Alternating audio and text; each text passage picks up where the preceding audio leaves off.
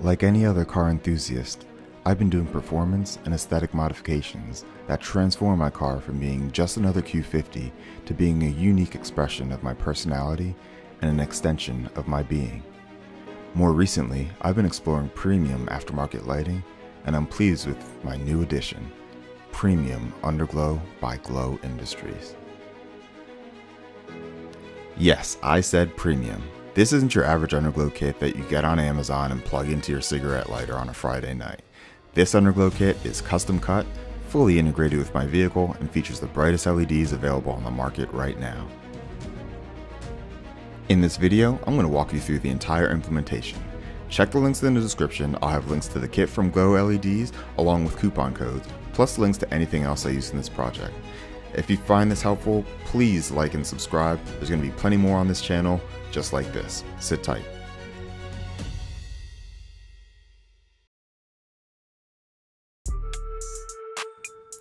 Now I get it. Underglow is polarizing. It's definitely making a comeback, but some consider it ricey. It is what it is. This kit is capable of doing the whole RGB color chasing effects, which I'll definitely use at meets or on heists or any other reason that I've got to do that.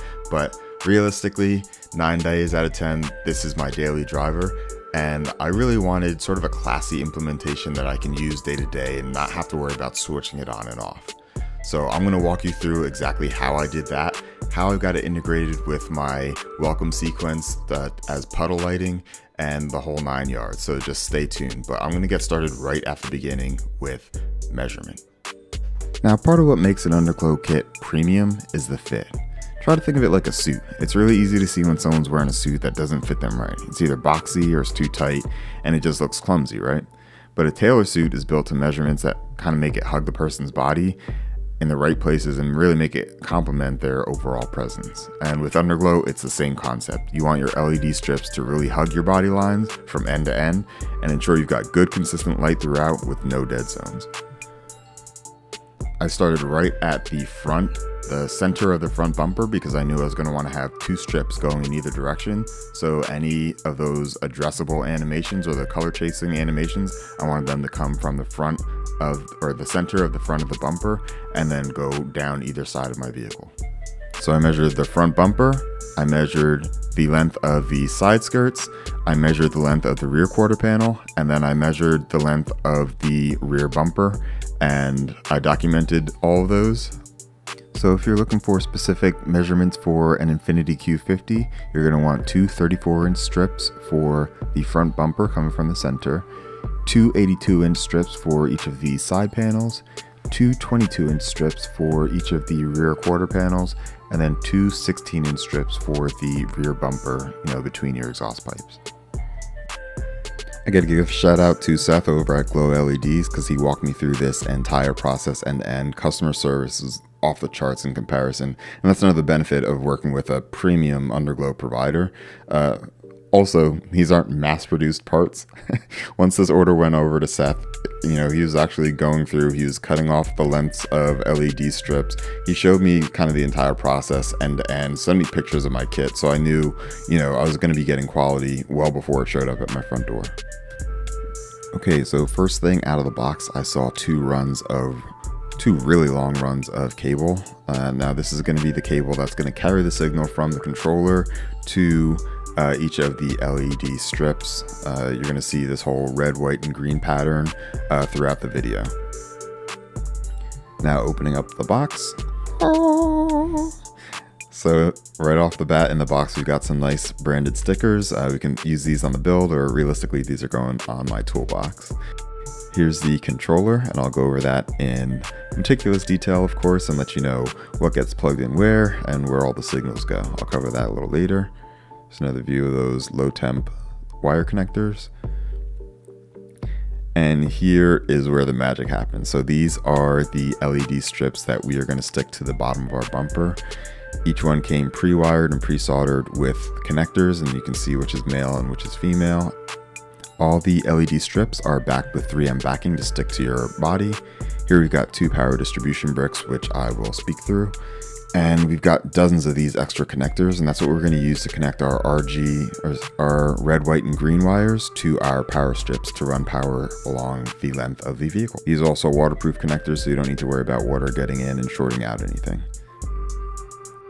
Now these LED strips are 12 volt LED strips. So what you'll see on a lot of the cheaper brands is that they use 5 volt LED strips. Now the benefit of 12 volt strips is that they're a lot brighter, they run more efficiently, which means that they're using less electricity and generating less heat. And then the byproduct of that is they last longer, so they're not going to burn out on you prematurely. Seth is actually an engineer, so he's got all the luminosity sheets. He's actually working with the manufacturers to kind of move the needle and have the brightest LEDs on the market, and these are officially the brightest LEDs on the market. I also picked up a light meter, and I'm carrying it around with me everywhere I go. So if I see anyone that I know is flexing online with filters to make their underglow look brighter, I'm gonna be checking you. All right, let's talk about wiring. So the power for all of this is gonna come from the battery area. And what I did was ran all my channels down to the center of the front bumper, because that's where I want all my animations to originate from. From that first strip, I connected the 2 front bumper strips that went down either side of the vehicle. I've got strips going down the side skirts, and then I've got strips on either quarter panel on the rear, and then I've got 2 little strips that connect on the rear bumper. Now all those strips are connected by that red, white, and green wire that we've got, and I'm going to show you how to solder all that together later on in this video. But essentially what we've got is 2 channels, 1 channel going down either side of the vehicle, and then in the app you can program exactly what those channels do and actually have them work together to have cohesive animations all the way throughout. You don't necessarily need to do it this way, but I wired it this way just in case one day I decide to enable those, turn signal animations or anything like that. I'll have the ability and I won't have to rewire anything that's attached to my car.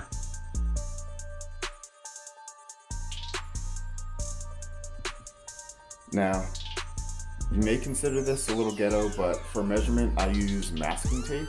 I just lay down the masking tape where I want the wire to lay down, and then I'll peel off the masking tape and measure, end to end where the wire, and that's what I'll use to cut and run the actual wire. Once I come under here,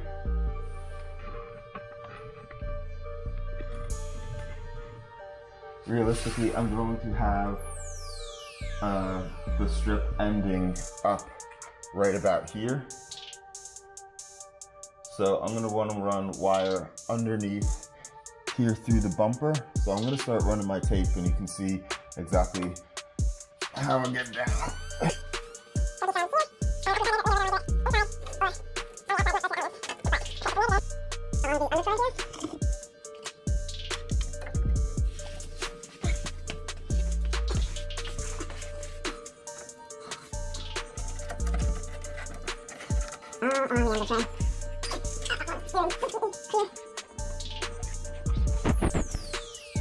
The end of there, it goes from there all the way back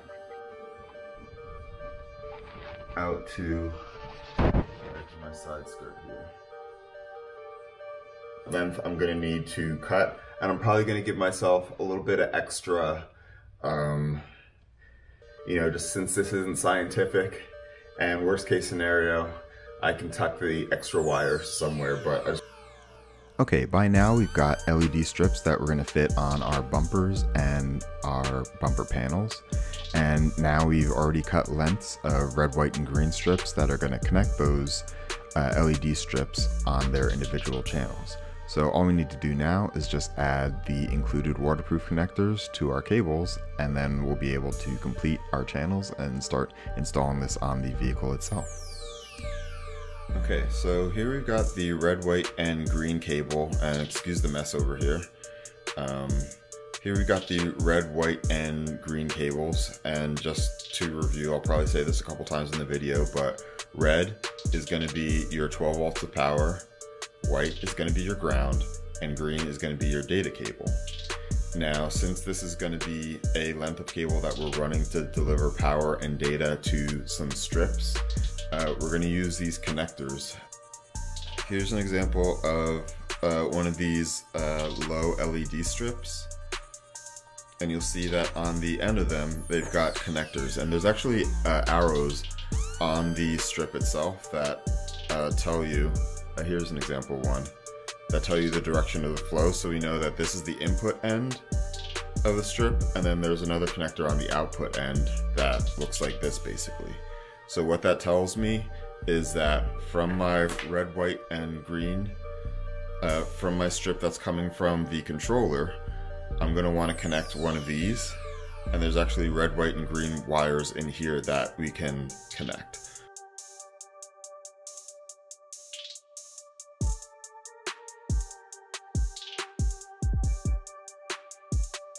So after we got the protective cover off of the connector, we can see that the colors aren't red, white, and green. It's not the end of the world. The wires still serve the same purpose. So on our cables, we're going to connect red to red, white to black, and then green to yellow. And that's going to be still power to power, ground to ground, and then data to data. Alright, so I nerded out about these things, and apologies if you already knew about these, but this is fresh to me. So these are low temperature wire connectors. They've got solder in them, and when you heat them up with a heat gun, it melts the solder and connects the wires. So if you don't go with the Glowe kit, I'm still going to link these in the description, just in case they're interesting to you, you can pick them up.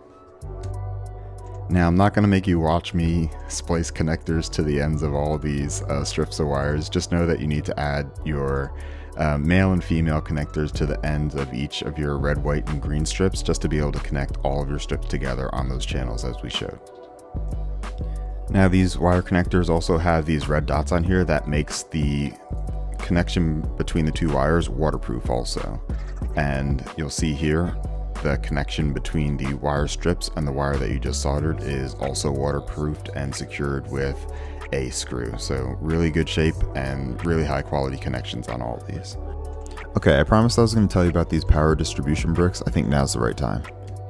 So these are another perk that you'll only see in premium Underglow kits like Glowe's.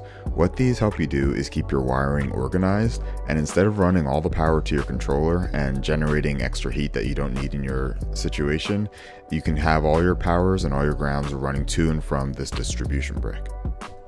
Alright, let's talk about the controller. So this is a Bluetooth controller, but it does also come with an RF remote, so you can use it without opening the app on your phone.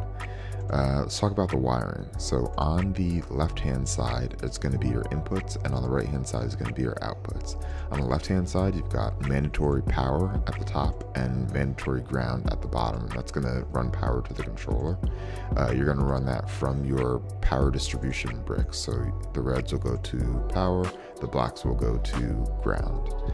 Also on the left are inputs for the 4 triggers that this controller supports. So these triggers can run from anything like your turn signals or your brake signal or your headlight signal, or even something like your door jar switch. And within the app, you can actually configure different actions to happen when certain triggers happen. So if your left turn signal turns on and you've got it hooked up to trigger 1, say, then you can say, okay, make my channel 1 turn orange when I'm turning left. So really cool flexibility that these inputs offer. Now on the right side, or the output side, since we've got these power distribution blocks, we don't need to worry about power and ground running to each of these strips. So instead, all we need to focus on is those data 1 through 4. So for any channel that you set up, you're just going to want to run the green signal cable from the data ports on this controller. Alright, so now we've got all of our measured strips that are going to go on the body of the vehicle. We've got all of the wiring cut, and we've got connectors on all of them. So we should have full channels now that, you know, would stretch to the front, to the back of the vehicle. All we need to do is connect those channels up to the controller using the wiring that we just covered. That's what I'm doing here. I won't make you watch the entire thing, but basically all I'm doing is connecting the end of the channels to the power distribution bricks and then running the data to the controller itself. Once that's all done, we are ready to do some bench testing.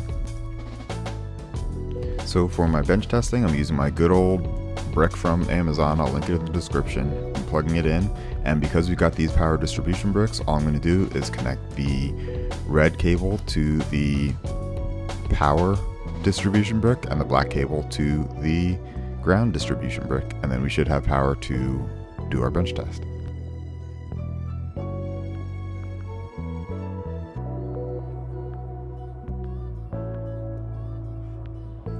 So here we see segment 1 of channel 1 working just great, and what I'm going to do is hook up segment 1 of channel 2, and once I see that working, then I know I'm good to go and start moving this over to the vehicle. So the hard part's done.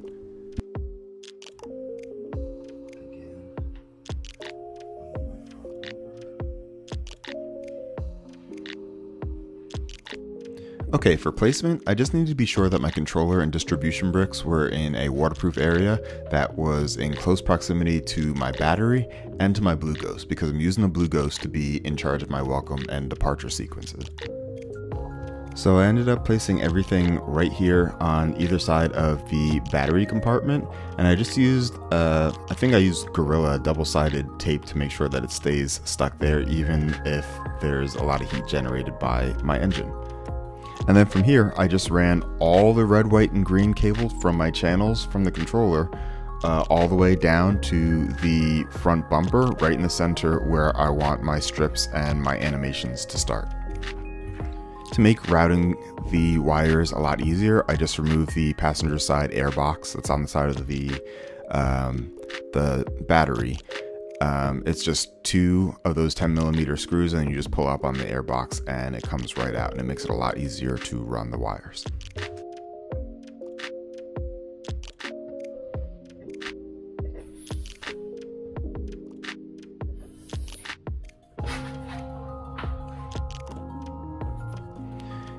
You'll see through the entire thread that I used a lot of zip ties here. I wanted to make sure that nothing was touching anything hot, nothing was going to get caught in any belts or anything, so I feel real good that everything is well secured in here.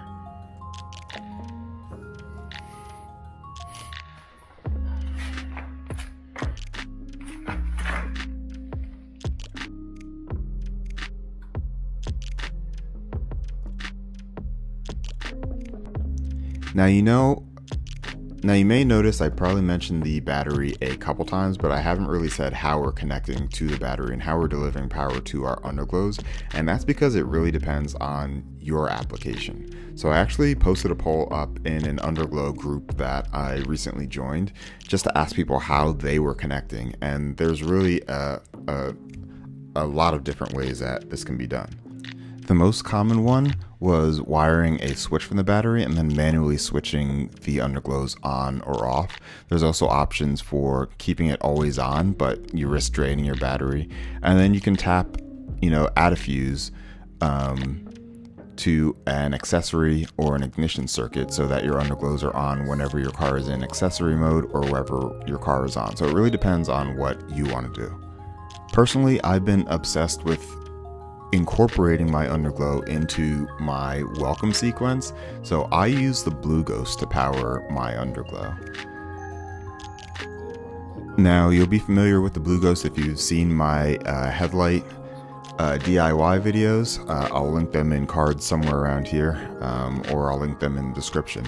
But basically the Blue Ghost allows me through the app or in response to triggers from the vehicle to do certain animations or certain sequences on my headlights, and ideally on my underglow also. So now if I set this in the Blue Ghost to be triggered based on any trigger, so now when I open the door, let's set this up here.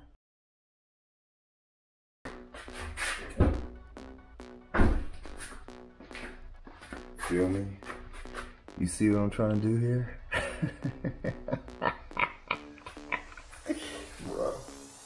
Now, in order to get this to work, I did need to wire in a relay just to make sure that my underglows were getting enough amperage to have nice bright light. I chopped up a little video on how I wired the relay, but I'm only going to post it if somebody lets me know in the comments that they're really interested in this, so let me know. Okay, so now that we've got our power run and we've got all of our controllers and wiring situated, it's really the easy part. So now all we need to do is pick up, our strips and start sticking them to the underside of the body. Now the real key here is just making sure that whatever surface that you're sticking them to, you are cleaning very thoroughly. I used acetone on all the surfaces just to make sure that they were completely clean of any debris, of any grease or oil or anything like that, to make sure you can get a good firm seal with that 3M adhesive.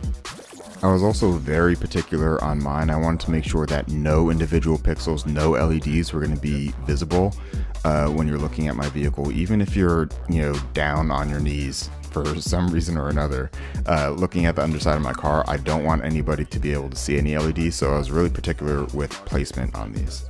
And those two things, and then one last thing, which is the obvious jack points. I wouldn't ever want to pinch my LED strips whenever I'm jacking the car up, which I tend to do now at least once a week for some reason. Oh yeah, because I got this damn channel. So at the front of the car, I didn't mount to the front bumper. I mounted to the front under tray and then ran it around the side of the vehicle.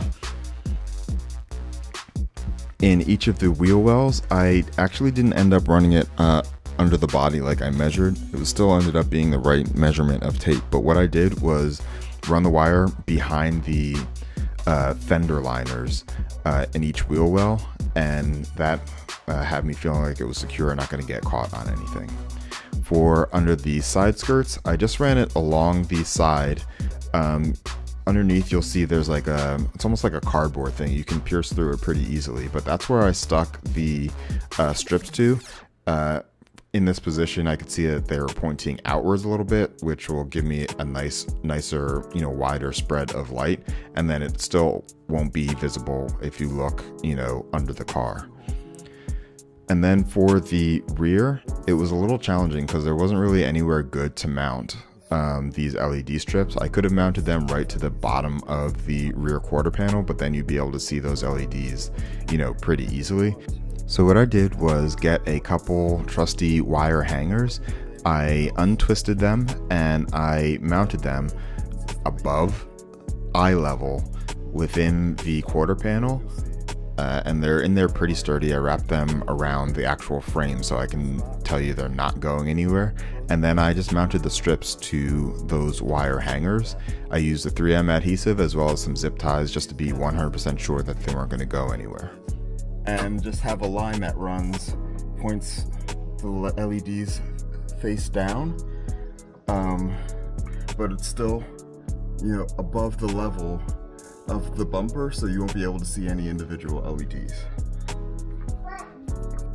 That's pretty much it, y'all. That's the whole install. I have to admit, I'm a grown-ass man, but I had tons of fun just playing with this in the garage and configuring the different modes that are available with this controller. One last thing. So after I got this all buttoned up, the first night I went out for a heist. And when I was pulling back into the garage, I recorded a quick video, and I could see that the LEDs were still showing underneath the front bumper, so I came up with a quick fix that is working pretty well. Not too rocket science, not terribly extravagant. In fact, I'd say it's a little bit ghetto, but it got the job done. I'll put the link down in the description. Basically what this is just a rubber seal that goes on the bottom of doors, but it's got really heavy duty adhesive tape on it. And what I did was just stuck it to the bumper. There's a little lip on there that it fits on actually really perfectly. So I just stuck it under the bumper, and it does an awesome job of just blocking visibility of the LEDs. I made sure to position it so it's not really affecting the output of the LEDs or the light that it casts out in front of the bumper. So this actually worked out as a perfect solution. It actually works so well that I did the exact same thing on my TV. So I've got LEDs behind my TV at home, and when you stand in a certain position, you can see the LED lights behind them. So I just got more of these seals off of Amazon and just put them behind my TV, and it really does a good job of blocking the visibility to those LEDs. that's pretty much it, man. So I hope this was helpful to you. I can't say enough good things about this Glowe LED kit. I love the way that it came out. I love how bright the LEDs are. I like how it sets off the entire vehicle, but it doesn't look too aftermarket, too tacky, too ricery. So really thrilled with it. If you found this video helpful, please consider liking and subscribing. Thanks for checking me out. See you on the next one. Peace.